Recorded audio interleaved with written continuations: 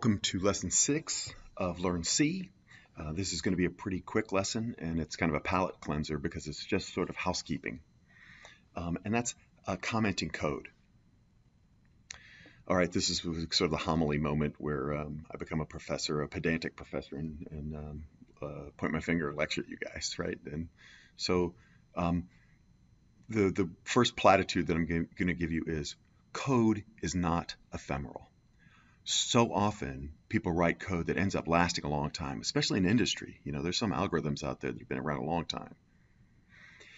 That's one thing to remember, is that code is not going to, your code that you write is not going to go away. The second thing to note about it is that you're always going to work on code with someone else. Somebody else is going to use your code. You're going to use their code. It's very rare where somebody's an island and they just write their own, just thousands and thousands, tens of thousands of lines of code by themselves. They're always going to be writing with someone else. And so even though we all eventually, by the end of this course, we'll all understand the language of C, it's good to give human beings extra information about the code that you wrote. This is why you need to comment code. So if we go back to Dev C, and look at this program lesson 5. We kind of understand what's going on, but we want to be able to, for all of the programs that we write, run this program using console pauser or patch systems pause or an input loop, right? That's something that they added. I didn't add that. And it's in blue. It's not black like all the different the different parts of the C program are, and it's not purple. Purple looks like numbers, and blue, this dark blue, this kind of blue looks like strings, and so and green is this include statement. So this light blue is a comment. And there are two ways to write a comment in C. The first one is you start with /*, that's a forward slash, and you end with */, and that can go multiple lines. So at the beginning of every program, I want you to comment your code. /*. Lars E. Olson, PhD. Date that I wrote it, which is going to be August 11.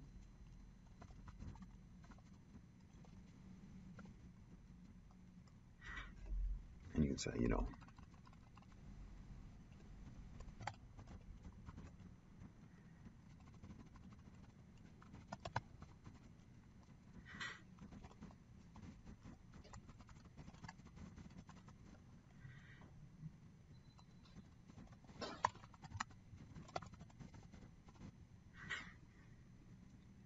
Now, notice until it's still light blue, but the include statements, which were green, are now light blue. They're still in this comment statement, and so is this /*, because this last /* is now paired with this one to close it. So I need to close it with another /*.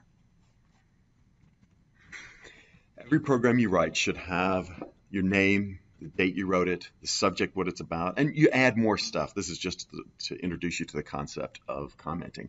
The top part of your program should be very well commented. And then that's one way to comment code is any indiscriminately number of lines. You can do it the /* and then //. There's another way to do it, in that if you just want to do one line, you just do // twice. You can say declare variables, and then if you want, you can also do // after you write the codes. This is the new part, right? Then you go back here. Assign values to A,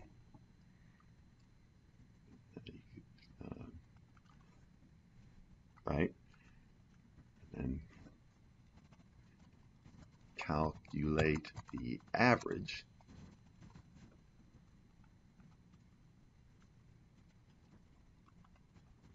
Print it out.